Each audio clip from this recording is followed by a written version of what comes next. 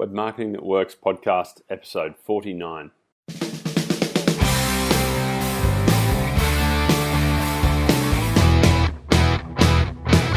Welcome to the Web Marketing That Works podcast. Come behind the scenes of real-life marketing experiments and listen in as amazing guests confess the truth about what really works. Now, here are your hosts, Adam Franklin and Toby Jenkins. Hi there, it's Toby Jenkins from the Web Marketing That Works podcast. This is the show for people who love marketing on the web. And today we have a very special guest, Liz Wiseman. She's a top 10 global leadership thinker. She's an incredible author of the book Multipliers that Adam and I have really, well, firstly, we loved it. And secondly, we've applied a whole bunch of her thinking from Multipliers to our business over the years. It had an incredible impact. And there's plenty of blog posts available on her Multipliers book that we've written. But also today, we're diving into her latest book, which is Rookie Smarts. And Rookie Smarts is actually subtitled, Why Learning Beats Knowing in the New Game of Work. And I felt like this was really applicable for a marketing audience, considering how quickly marketing is evolving and changing, and why these Rookie Smarts and her concept of trying to keep that beginner mindset is so important and applicable across all sorts of professions and industries. And so I really hope you enjoy today's interview with Liz and look forward to hearing your feedback and comments. So as always, the show is brought to you by the bonus 33 free templates that come with our book. So you can jump on over to bluewiremedia.com.au/book to download those for free. And thank you so much for joining us. We might as well get started. So hi everyone, I'm stoked to have Liz Wiseman on the show with me today. Adam and I discovered Liz's first book, Multipliers, on a trip to Bali and absolutely loved it. So now's not the time to go into that book, but if you run a business or manage people or aspire to manage people in any way, shape or form, then you definitely need to read Multipliers, and I'll make sure I link to that in the show notes. Aside from writing, Liz also teaches leadership to executives around the world. She's the president of the Wiseman Group, leadership research and development firm in Silicon Valley in California. Liz has been listed on the Thinkers 50 ranking and named one of the top 10 leadership thinkers in the world.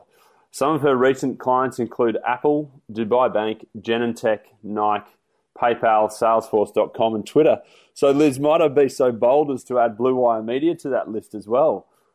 Absolutely. And Blue Wire Media is really in the friends and family category. It's been so fun collaborating with you over the years. Oh, thanks, Liz. Yeah, we've loved and learned so much through books and the workshops and stuff that we've attended, as well as a few drinks and coffees with you. So thank you so much. And it's great to have you on the show. Well, it's great to be here. I'm excited to share what I've been, had my head literally in a book for the last couple of years, researching and writing. Okay, so let's talk about your latest project then, Liz, the new book, Rookie Smarts, with the subtitle, Why Learning Beats Knowing in the New Game of Work. What drove you to write the book, Liz?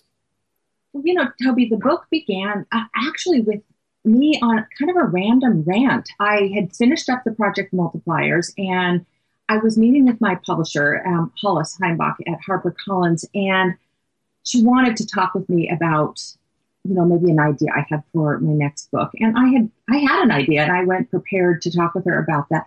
But as we began our conversation, I went on one of those random rants. We all have these kind of burning questions or these thoughts that just linger with us. And I told her that I've had this long kind of fascination with this idea that we're so often at our best when we're doing something for the very first time.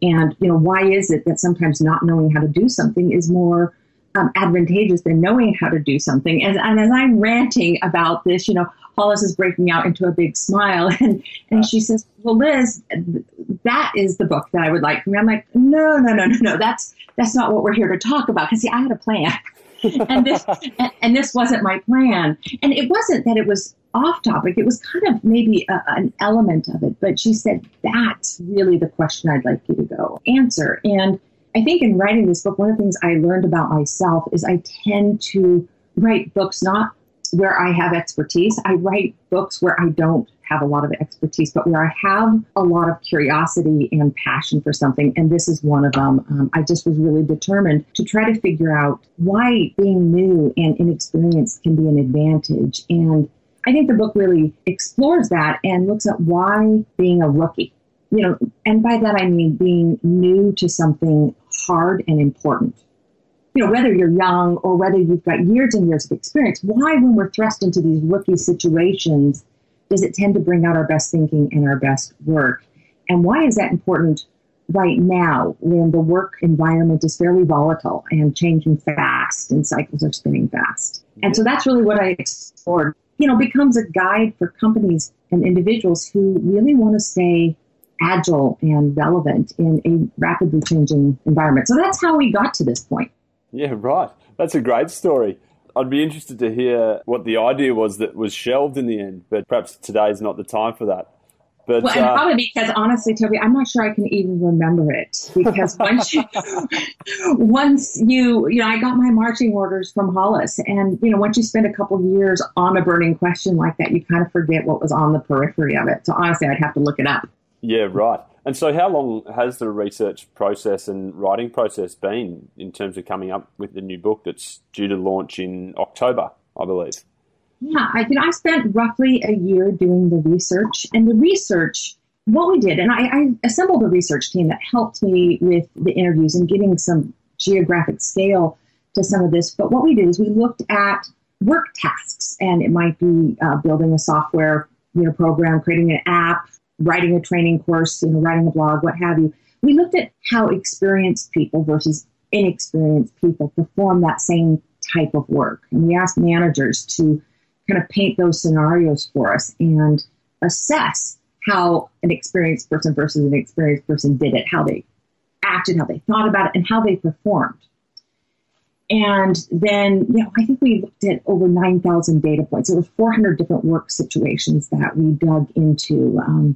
What I was able to do is then, through a lot of correlation analysis, look at how rookies tend to operate when they're performing at their best versus how experienced people, I call them veterans, tend to operate, how the highest performing veterans operate, as well as how the low performing rookies and veterans operate. And, I think what I found in this research is that the highest performing rookies and veterans operate in very, very different ways, both successful, but approaching their work in very different ways. And what I found is broadly across industries, experienced people tend to outperform rookies by a small margin. I was surprised at how small this margin is. However, when I cut that data in the knowledge industry, what I found is that rookies tend to outperform veterans. And in particular, they outperform them when the work is innovative in nature and when time to deliverable is critical. They tend to actually be faster, despite the fact that they have this huge learning curve and often no network to draw on. They actually work in faster cycles, and they tend to deliver faster. Right. Yeah, and then when I cut the data on the low performers, what I found, which was sort of equally shocking to me, was that both rookies and veterans tend to fail in the same ways. They fall into the same kinds of traps, but they succeed in vastly different ways. And, I came to call this way of working, the way we tend to think and act, when we're mindful that we're doing something the very first time. I call it rookie smarts, and kind of really try to decode this way of working. Yeah, well, do you see the rookie smarts, this concept of the rookie smarts mindset, I guess, do you see it as a leadership concept, or do you see it as a more broadly applicable? I think it is broadly applicable. I would not call Rookie Smarts a leadership book per se. It's really a book about a way of working inside of companies, and that's applicable to people at all levels. However, there are some very significant implications for leaders in terms of how you manage your rookie talent and how you create a culture so that everyone in the company can be thinking and acting with rookie smarts. The idea behind that is that rookie smarts is not a function of age, most certainly, and it's not even a function of experience.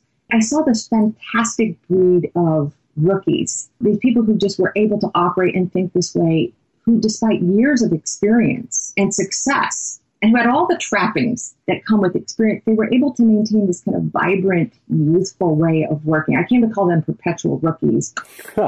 It's my aspiration to be a perpetual rookie.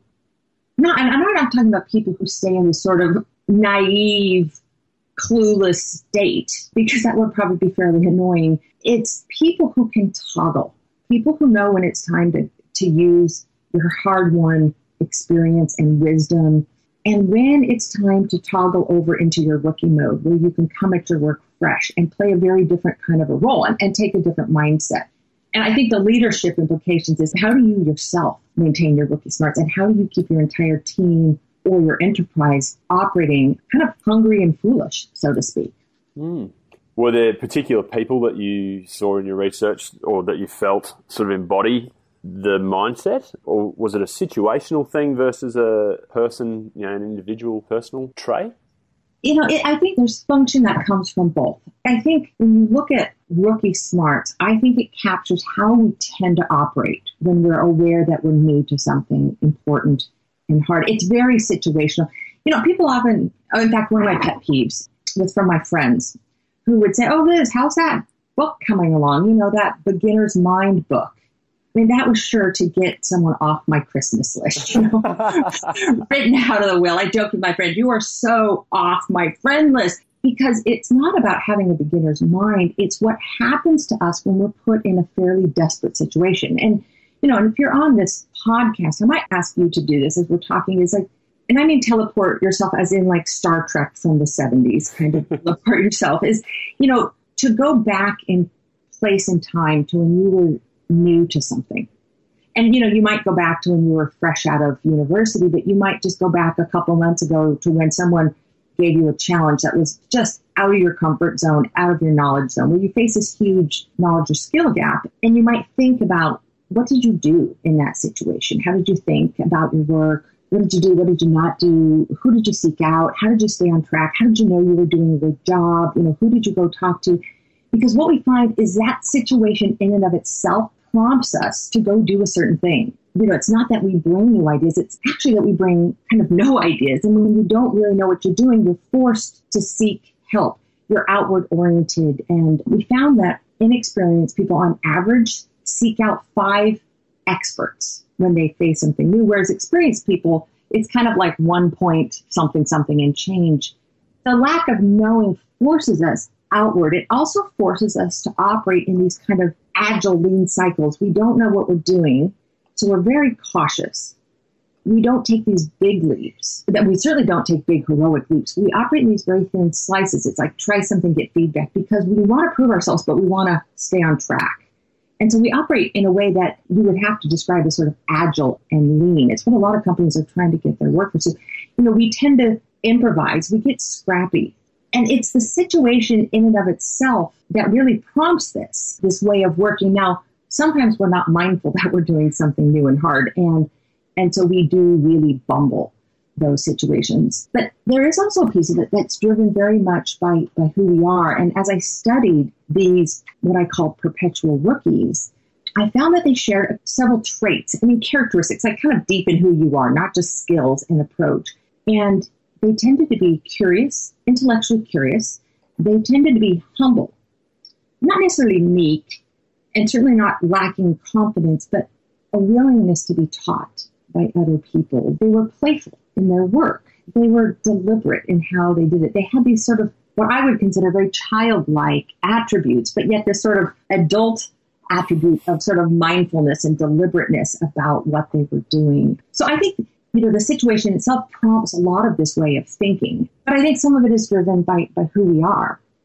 Did you see ways of, for instance, I know, in Multipliers, you talked a lot about sort of the behaviors and sort of that, how you can transition your behavior to become a multiplier, for instance. And so did you see that same kind of pattern in Rookie Smarts where, do you see it as a teachable mindset? Were there processes?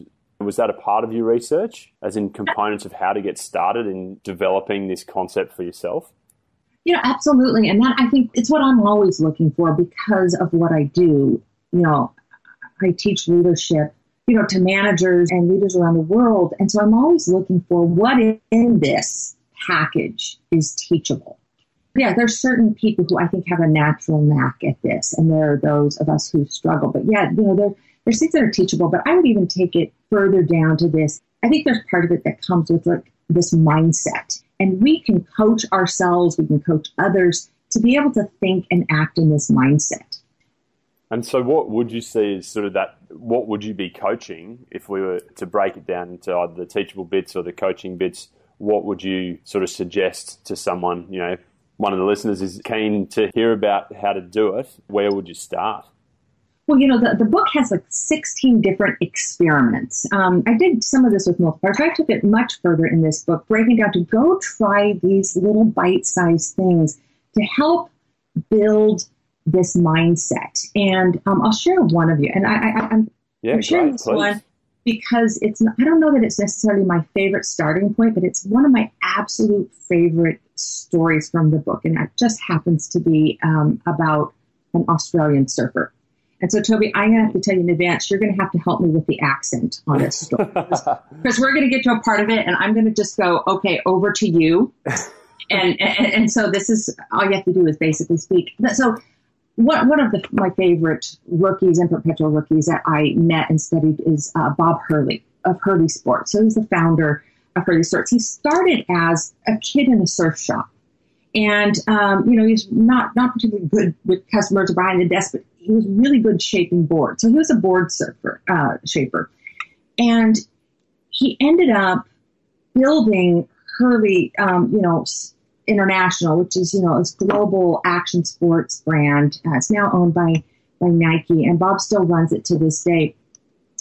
And as he built this company, it was case after case of rookie smarts where he said, you know, I wanted to represent Billabong, an Australian surfwear company. He had no idea what it took to be a distributor. And he just approached, you know, the founder and CEO of Billabong, and he, case after case where he needed to do something, he didn't know the right way to do it, but he just did it the simplest, most naive way. You know, ran out of, you know, money. He had $3 million worth of orders, but no contract with Billabong, but he needed to produce these shorts. No one would give this young surfer a loan. So he just kind of went to the head of the banking industry for the LA garment industry and just said, you know, I don't have a contract.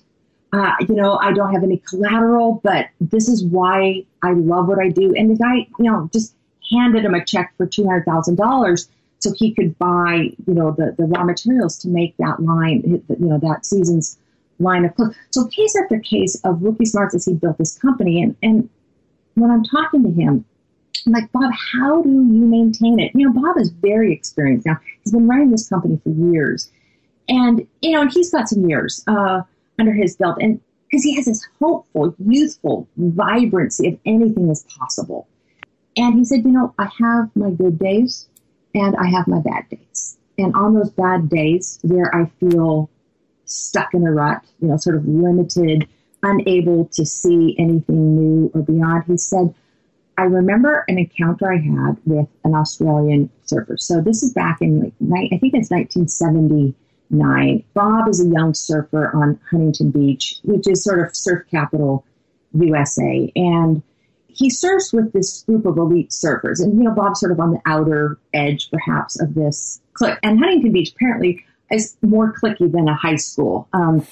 And there's the waves that the elite surfers, you know, and the professional surfers are surfing on. And then there's the waves that, you know, everyone else is relegated to. And there's a little bit of a system, a caste system on that. And Bob's out surfing with these pros, and he loses his board out from under him. It goes under the Huntington Pier. It goes over to the other side of the pier in these lesser waves. And he sees Wayne Bartholomew, world champion surfer at the time, you know, referred to as Rabbit.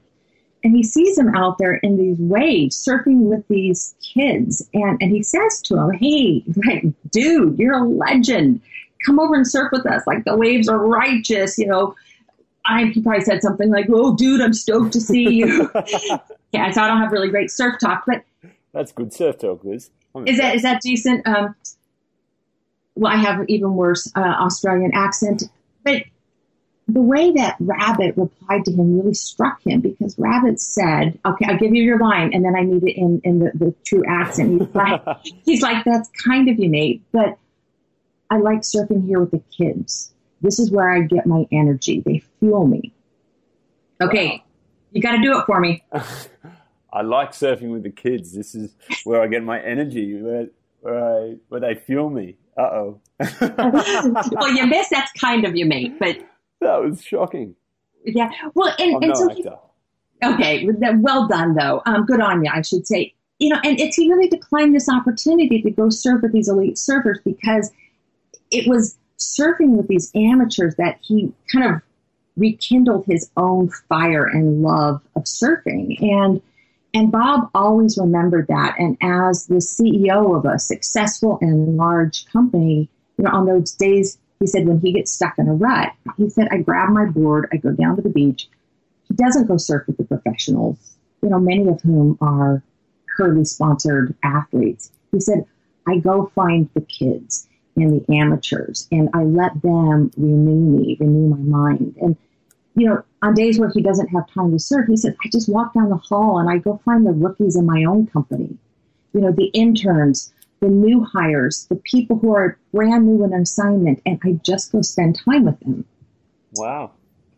And for me, it's one of the very simplest things that we can do is learn to see our work through the eyes of true newcomers, people who haven't yet formed patterns, who are still in the question phase rather than the answer phase. So that was one of kind of my favorite ways to renew one's rookie smarts.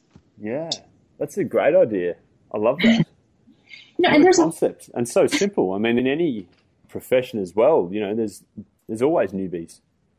Yeah, go find the newbies and let their energy fuel you. And there's a whole bunch of ways that we can kind of hone these practices, these behaviors, and the mindsets. And like I said, the book is full of them. There's 16 of them. And I've got them all nice and bundled in the appendix, so they're kind of an easy little reference. But I'll tell you what, I still think that's the hard way. Even the simplest things, it's the hard way. Willing ourselves to find our rookie smarts, I think, is the hard way. I am more partial to the easy way. I like the ways too. Yeah, the lazy man way.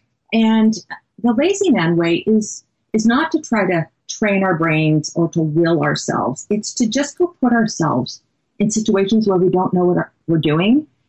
And I tell you, you'll find your rookie smarts really fast. It's this is an interesting confession to share with a lot of people, but just last week, I guess it was when Apple announced the new the iPhone 6 and the new Apple Watch and Apple, the day before I get a email note from, someone at Time Magazine asking if I'll write an article commenting on, can an upstart company go up against Apple now that Apple's entering the wearables market? And I looked at that email note, and what they said is, can you comment on this about this particular company, about this particular CEO? And we need it. So I got it at 4:30 in the afternoon. They said, we need it to have you write the piece by 10 a.m. tomorrow, listen to the Apple announcement live, rewrite your article while they're announcing, and have it to us by 10 a.m. And, I looked at that and I thought, well, okay, first of all, that's a ridiculous timeline, but it's interesting. And I really don't know anything about the wearables market. I grew up in tech, but I have no expertise in wearables. I didn't know anything about this company. And I looked at that and I thought, you know what? I'm just going to say yes to that. And so I said yes. And it's amazing how fast you learn when you just sign up to do something hard that you don't quite know what to do. Now, I'm not suggesting that I would sign up to go, perform brain surgery on someone. I had a little bit of expertise and something to pivot from. But when we say yes to hard things, when we take jobs we're not qualified for and push ourselves into challenges we've never seen before, it's amazing how fast it brings back that way of working. Yeah. I called up my buddies and who knew the wearables market. And I'm like, you know what? I've got to learn this really fast. Teach me what I need to know. Like I got humbled. So I started operating in what I call hunter-gatherer mode.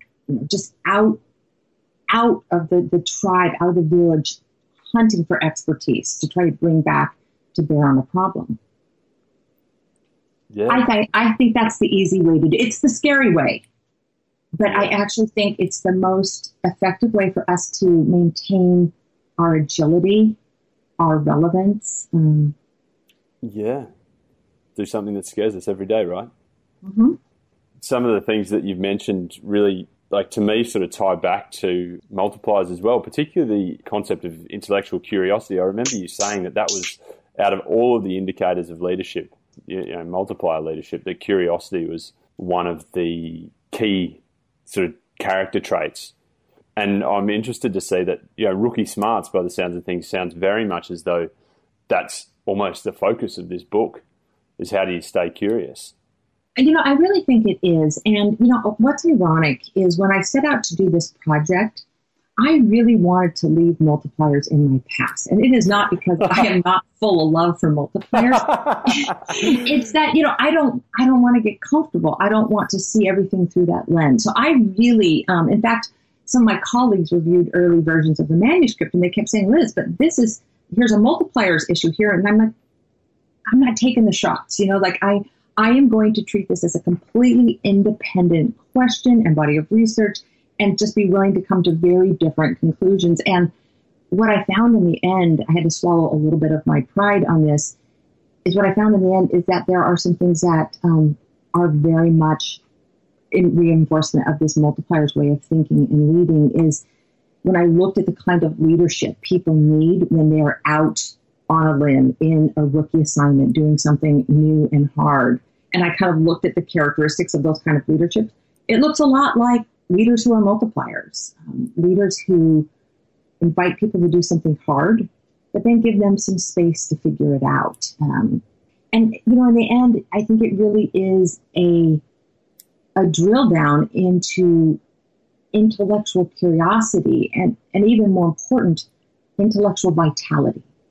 How do you maintain a youthful way of thinking and working? And I think, part of the research and doing the book, I spent a lot of time looking at what's happening in our work environment.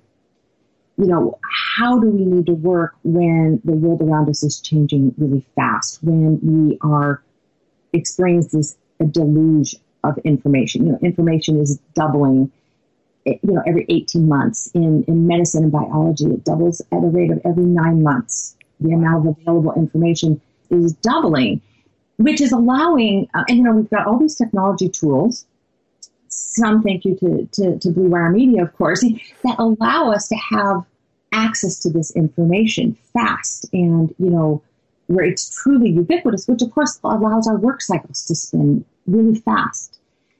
But this information that we're trying to process and make sense of doesn't sit still. The things that we know years ago, had a long shelf life, and there's a very short shelf life on knowledge right now, with knowledge obsolescence rates, in the 30% annually. What I put together, a few data points. If you work in STEM, science, technology, engineering, medicine, if you work in the sciences or technology, about 15% of what you know today is actually going to be relevant in 5 years. And it's a little bit frightening. And here's, because, I am not young anymore. I'm not right out of college. I've got some years of experience.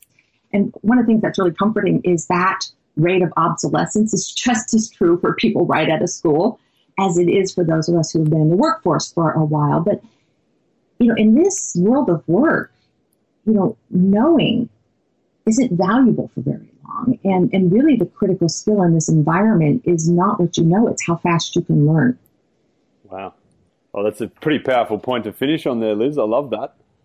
Now, Toby, before we finish, can I ask you to just maybe share one of your rookie experiences? You and Adam and I spoke as I was putting together this book, and you told me about starting Blue Wire Media and this sort of scrappy way of working as you just improvised and figured it out and built this company. And I think it just really embodies one of these kind of rookie smart modes. I call it the pioneer mode. It's like, relentlessly pursuing something. Maybe you can share just a few observations from your own story. I would love to end on that. Oh, thanks, Liz. Look, to me, Adam and I constantly joke. We actually made a joke yesterday, rookie smarts, underline rookie, cross out smarts, and you'd have us. Okay, you're killing me with that one. Honestly, for instance, even this podcast, we launched it perhaps 3 or 4 months ago, really with no idea as to how to do it. we would have reached out. For one, we listened to a whole ton of podcasts. Two, we went and researched who we were going to, who we felt was doing it really well, who we could emulate as much as anything. And then we followed their lead. Where do you learn the structure from? What tools do you need?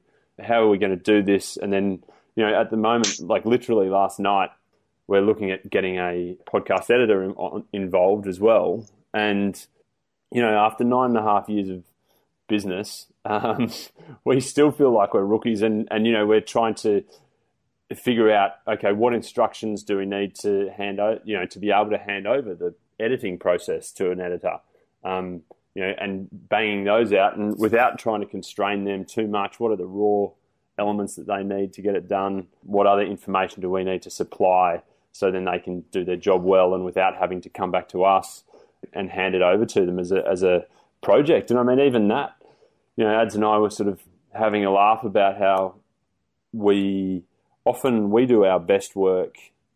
There's you get this sort of tension, I guess, between us because we bounce these ideas around and we're trying to refine it and refine it and refine it constantly. And we realise that, often the tension in the work and us sort of disagreeing or trying to clarify even the terms that we're using, what's tags, what is a podcast tag is different depending on what program you use as an example. So, we have this tension of trying to figure it out. We clarify it for ourselves and therefore we can help to provide instruction for others to bring this podcast editor on. I mean, to me, that rookie piece doesn't ever seem to go away, and it's often where we're doing our best work is where that tension is and where we don't know and, what do other people think and what do other people say and do and who can we learn from to, fast track our learning here. So I think that really captures this rookie smart, the spirit of rookie smarts. It's how we tend to think. We tend to be inquisitive. We tend to, seek out. We operate in these fast cycles. We operate in these very hungry, agile ways. And we don't do it out of nobility. We do it out of desperation. And I think it's the most powerful learning is. It's that state of tension. Like all the great work I've ever done, I've done because I said yes to something before I fully knew how to do it. And it is in that tension, facing a really steep learning curve that we tend to do our very best. It's counterintuitive. We think we do our best when we're experienced, but it's in that state of tension that not only do we do our best work, I'll tell you the final thing that I think I've learned in this research is that not only does this state of inexperience or naive cluelessness prompt our best thinking, our best work, it actually is the place where we experience our greatest satisfaction in our work. It's in these fast cycles, this hungry mode of learning that we feel our greatest joy. I hear people say, when they're thinking back, having teleported themselves, if you will, people say, I want to be a rookie again. I felt the most alive then. And I think that's my ambition with this book is that people see that there's more talent there in our rookie staff. And there's more capability in all of us when we put ourselves in our rookie zone, but it's also where we're going to feel the most alive and just love the work that we do. I mean, again, just from that example, last night as we were going through it, said to Ads, oh, geez, I could stay up all night hammering this stuff out. But, we didn't. But, that is definitely the energy that I feel, when you are in that unknown zone, really. Absolutely. No. I like it, the unknown zone. Where were you when I was naming the book, Tobes? Oh, boy. Probably being a rookie, I think. Well, that's great, Liz, and thank you so much for joining us again today. I guess one thing that we ask all our guests is, who do you learn from in person, via books, blogs, and presentations? And I guess that's the other thing to me. It was interesting you were talking about how people reach out for expertise. There's so much free information available. Identifying what you need or what you might need gives you such a starting point. And there's so much information available online and everything that, you can get access to thinkers and, absolutely top of the game people not necessarily in person, but, you know, via books and blogs and presentations that you can see online. It's an incredible age to be able to do that and to reach out and find all that information, I think, as well. Yeah, absolutely. And I think if I had to offer just a little insight there, it's actually one of these Rookie Smart experiments. I call it Talk to Strangers. And we often tend to seek out, even when we're noble and we sort of go out and we seek out expertise, we tend to seek out like-minded people. It's just very natural to go seek out people who we're going to like understand what they're saying and kind of be able to interpret that. And I think one of the ways to get that Rookie Smarts going again is to go talk to strangers. Open up your news feeds. If you maybe read a very liberal newspaper, stop for a month and just go read a conservative one. Change your news flows. Go add friends into your news stream that see the world very differently than you. And that's, getting out of this echo chamber where our technology has allowed us to configure our news feeds and our information sources to verify what we think we already know. I think we need to break out of those and go talk to people who are going to have very different points of view. Go talk to strangers. That's why I'm trying to spend more time opening up and getting very, very divergent points of view. Oh, that's great. That's awesome. And so, Liz, where can people actually get the book? Or will be available 12th of October, did you say earlier? It's available the 14th of October, and it's available, I think it's going to be available in bookstores, I know throughout the U.S. I don't know how long it's going to be before books are physically available in stores in Australia, but it should be available simultaneously, at e-retailers like BarnesandNoble.com, Amazon.com, CEO Read, etc. And the ebook should be available then. And I believe the audiobook is going to be available. I narrated that. It was actually a lot of fun. Can't say that I did a good job on that Australian accent, but good on you. That should be available simultaneously as well. Oh, and you can find any of that if you go to our website. It's very predictably rookiesmarts.com. Great. Okay. And how can listeners connect with you? I am at Liz Wiseman on Twitter. On Facebook, I'm pretty easy to find, Liz Wiseman, LinkedIn. And we've got our website, thewisemangroup.com, and someone can always give a shout out there to info@thewisemangroup.com or to me personally, Liz@thewisemangroup.com. Awesome. Thanks, Liz. Well, we'll make sure all of that stuff's in the show notes for people to find all those links. But Liz, thanks again for joining us and really appreciate it. Thank you. Absolutely, my pleasure. So that wraps up the interview with Liz. So thank you so much, and I really hope you enjoyed that as much as I did. The key takeaway for me was the idea that putting yourself back into those rookie situations will actually help to keep your beginner's mindset and that rookie smarts mindset that Liz was talking about in order to really push yourself, to learn more, to have that great sense of satisfaction of doing potentially something for the first time. And also that don't be afraid of not having the experience, I guess, was the other piece that I really felt she emphasized in that interview. So I hope you enjoyed it. Please feel free to shoot me any feedback if you've got any. My email address is toby.jenkins@bluewiremedia.com.au, or I am available on Twitter @Toby_Jenkins is my Twitter handle. Now, the show, as always, is brought to you by our bonus 33 free templates that go with the Web Marketing That Works book, and you can grab those from www.bluewiremedia.com.au/book. If you enjoyed the show, we'd love you to leave a review on iTunes and enormously appreciate that. Thank you. So thanks so much for joining us and look forward to seeing you next time.